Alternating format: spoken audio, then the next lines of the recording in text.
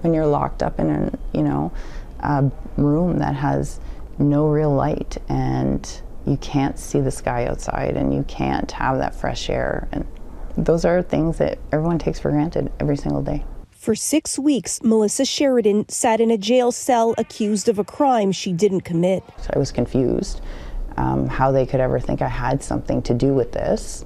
In October 2020, Brant Burke, Sheridan's husband from whom she'd been separated, was found dead on a trail in Killarney, Ontario.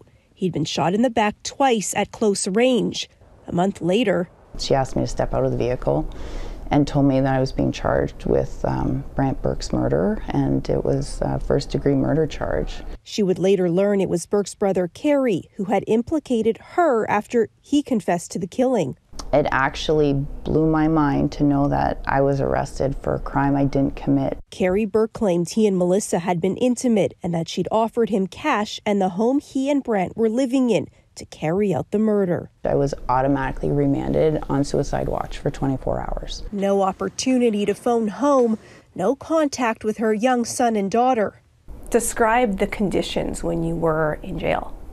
There's no sleep, right? The lights are always on. You're never in darkness. It's mouse infested. When Sheridan was finally released on strict bail conditions, her children were not allowed to live with her. They ruined my life. They've ruined my reputation.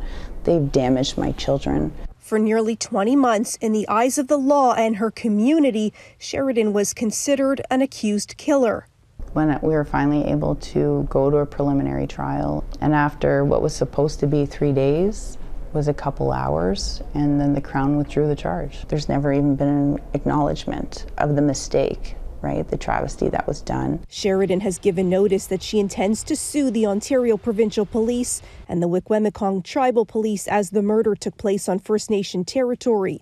Counsel for Police declined to comment given the matter is before the courts. And it's about trying to recover some compensation for what's been done to her for the last 2 years, for which the police still haven't apologized. Sheridan says her life may never be back to normal.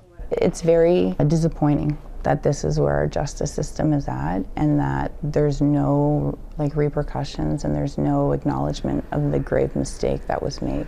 If this happened to her, she says, it can happen to anyone. Caryn Lieberman, Global News, Toronto.